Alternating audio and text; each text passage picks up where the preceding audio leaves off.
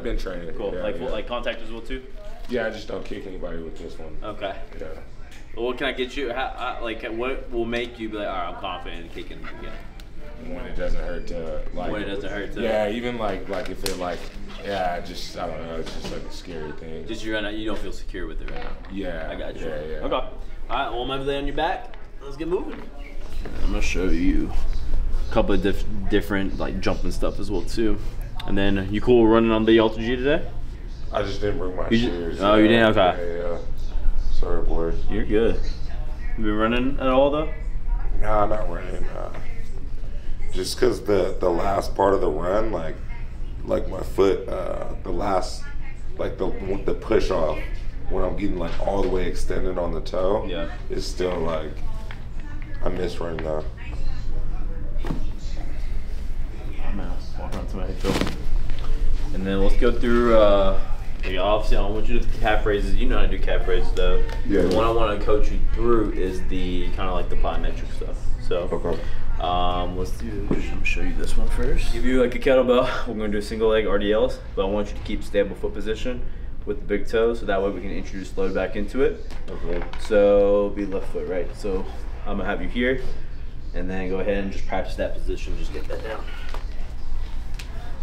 I'm going this way, right? Yep, facing this way, and then I want that big toe.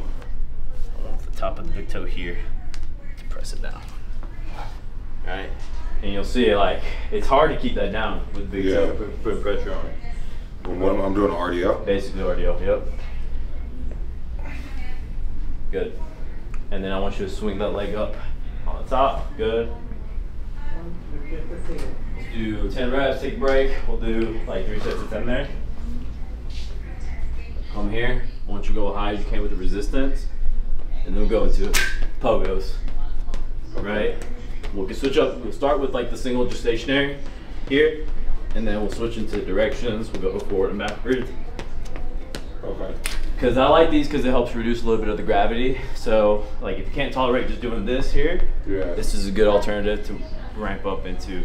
Then we'll get into like the pogos, different series there. Okay. So, and you're staying on the toe the whole time. Yep. And then you can even change it up a little bit, bend the knee a little bit more, and keep that position, stay bouncy there. Good. And then speed it up, speed it up, speed it up. Yep. 5, 4, 3, 2, and 1. Yeah, that's the part. That's the like last part. It's close though. It's very close to getting to being better. And so, if you wanted to, you can like go up a little bit higher with the resistance as well too. So like less, more help, and then obviously up here, the most help, right? Gotcha. So that way you can control how much gravity is affecting that big toe at that point. 5, 4, 3, 2, 1. And in the next series, we can change the direction now too, right? So we'll go side to side, back and forth. You can even do like the cross, 1, 2, 3, 4. And then eventually this would be a good transition into doing the pogos, just free weight. Okay. Yeah, being fluid. Louis.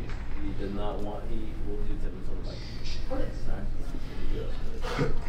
And then eventually we get to a point where you can go into like single foot too. So putting it in different directions, backwards, right? And then going into lateral steps, right? So you can progress the pogos. And I like this one, man, because that's just what the big toe is made to do, right? Yeah. Being able to absorb force and quickly dissipate it. So yeah, it's better. This is just the problem right here.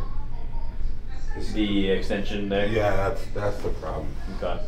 But it is better every week. I mean, in a sense, like what you were doing too would be exercise in itself too, right? So like the position that does bother you, right? So it's like it's putting the foot out here and then getting into the extension here. I mean, I would do some sort of calf raise that will mimic that. Okay. So this would be too much, maybe, right? Well then. Yeah, like what we're doing. I think we're doing that here. Yeah, and then just gradually bring it more back when you can tolerate it. And then strengthen yourself in that way as well too. Okay. So do the RDLs, and then I want you to do at least 25 calf raises, single leg. Build up to it. So if you can't do 25, then break it up. We'll do like 5s. Okay. And then that's what I'm gonna challenge you to do at home as well too. So. 20. Yeah, I can do that. But, we can do that. 25 count. Yeah, so I'm gonna go check on the client real quick. Okay, yeah, and, appreciate it, bro. Chubby back in there. If not, Joey, I think should be back here soon as well. Okay. Yeah. Make sure that the big toe is also engaged. Oftentimes we tend to work on our lesser toes, and we forget about a big toe. So also make sure that the big toe is the into the ground. yeah.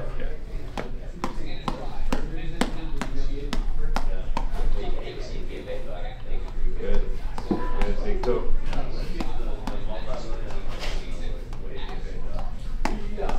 Nice, man. Nice. Okay. All right, take a break. A minute and a half. You could try it if you want to. Try it. Try it. The hat's probably big though. I have a huge head. I can't even hit it. I would try it just on both feet. Jeez.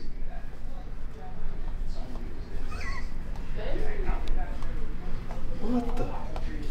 Damn, well, I used to have good hand-eye coordination in baseball, but this is like another level, man. There it is. There it is. Okay, and then think about wherever your head goes, that's where the ball is going to go. Like, if your head goes down, the ball is going to go down. Okay. If it goes this way, then the ball is going to, like, so you want to follow your head. Like, wherever your head's going, that's where you have to be. Okay. I'm going to bring you guys one next Wednesday. This will be like the spinery everybody will be doing, I promise. It's addicting. Once you start to get it, you're like, oh, okay, here we go. Yeah, I'm ready for the ring, man. Or no, not the ring. What is it called? The octagon. The octagon, ring too. yeah, This yeah. is more of a boxing thing. All right. I'm taking all the. I always try to get you to sweat every time you go. Good. That's a major concentration.